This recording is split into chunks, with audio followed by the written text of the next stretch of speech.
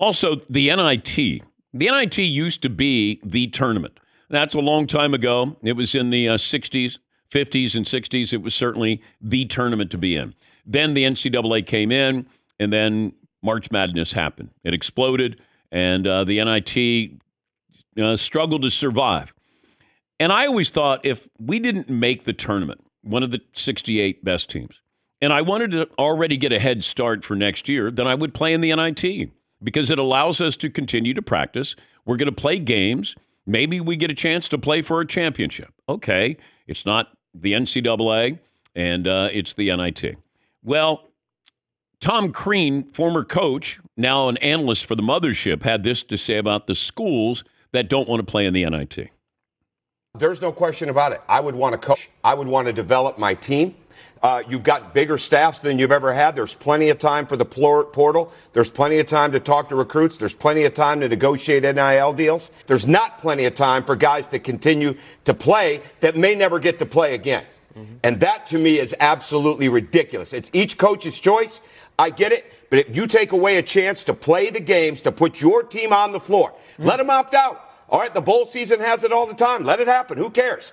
Give your players and coaches a chance to keep coaching and playing, and don't shortchange. If a guy doesn't want to play, go sit down. If a coach doesn't want to coach, go recruit. But there's got to be enough people to put 5, 6, 7 people on the floor and go play. Makes absolutely zero sense to me. All right, that's Tom Crean, former head coach, and certainly passionate about this. So far, I think there's 7 schools that have turned the opportunity down. Pittsburgh is one. St. John's is one. You also have Memphis, Ole Miss, Oklahoma, Indiana, Syracuse. They already said they weren't going to play in the NIT. We have players who don't want to play in bowl games. This is almost that version of it that, hey, we don't want to play in this game. It's not important enough.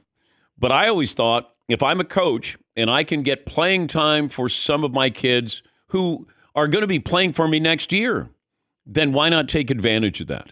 And you're going to have, this is the feeling I got, that some of these coaches may be covered for their players because the players didn't want to play. You know, Rick Pitino, he talked about not playing in the NIT.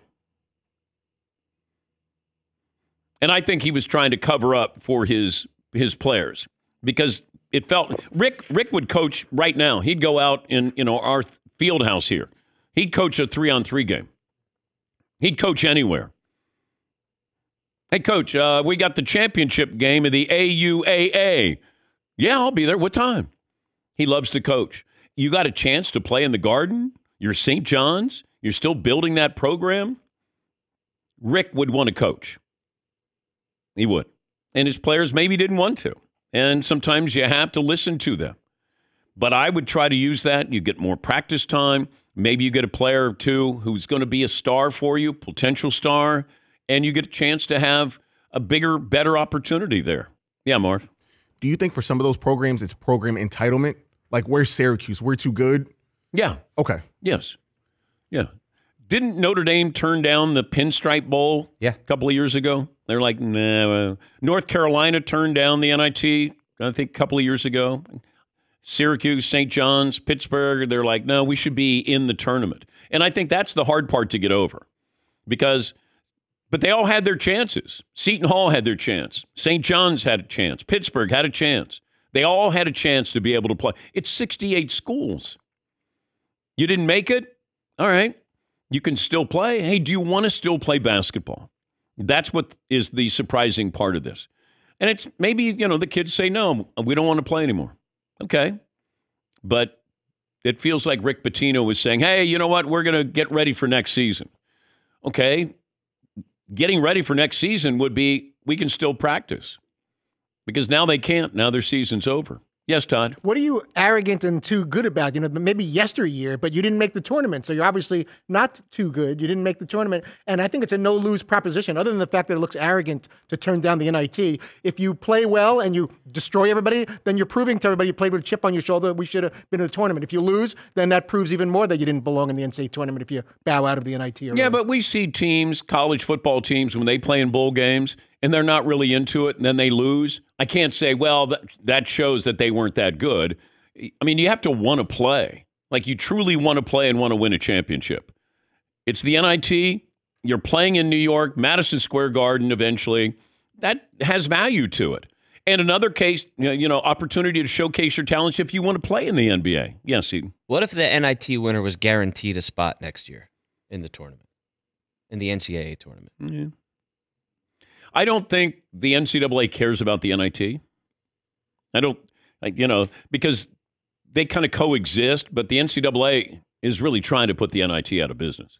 I mean, if they go to 96 teams, they're really saying, NIT, thanks for the memories. Yeah, Paul. Rick Pitino added that one of the reasons they passed on the NIT bid is to focus on the transfer portal because the season is over for them, and because they need 7 or 8 new players for next season, and they have to get to work on recruiting and hitting the portal. Okay.